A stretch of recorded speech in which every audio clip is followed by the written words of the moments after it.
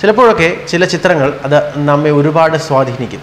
അത് ഒരുപാട് നേരം നാം നോക്കിയിരിക്കും. എന്തുകൊണ്ടാകും അങ്ങനെ ഒരു ചിത്രം, എന്തുകൊണ്ടാകും ആ സംഭവം ഉണ്ടായതെന്നൊക്കെ നാം മനസ്സിൽ ചിന്തിച്ചു കൊണ്ടിരിക്കും. വളരെ നന്മയുള്ള ചിത്രങ്ങൾ കാണും, അതുപോലെ തന്നെ ഏറെ വെറുപ്പുളവാക്കുന്ന ചിത്രങ്ങൾ കാണും. പക്ഷേ ഇപ്പോൾ ഒരു ചിത്രം സോഷ്യൽ മീഡിയയിൽ വലിയ ചർച്ച ചെയ്യപ്പെടുകയാണ്. ഒരു ഒറാങ്കുട്ടൻ്റെ ചിത്രമാണ്.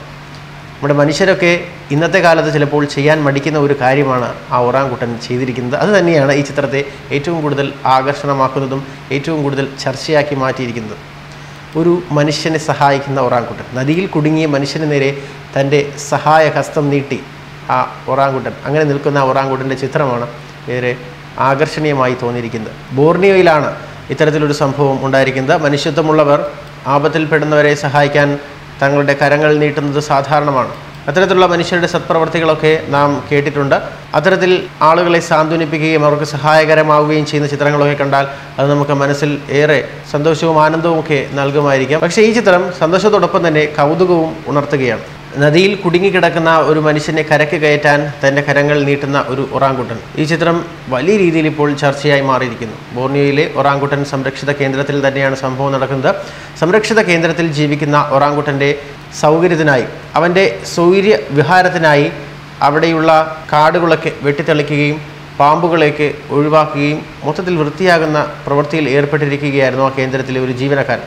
ചെളിയിൽ കുടുങ്ങിയ ജീവനക്കാരനെ സഹായിക്കുന്നതിനായി ഒറാങ്കുട്ടൻ കരം നീട്ടുന്നു. അനിൽ പ്രഭാകരൻ എന്ന ഫോട്ടോഗ്രാഫർ ഉടൻ തന്നെ അത് ക്യാമറയിൽ പകർത്തുകയായിരുന്നു.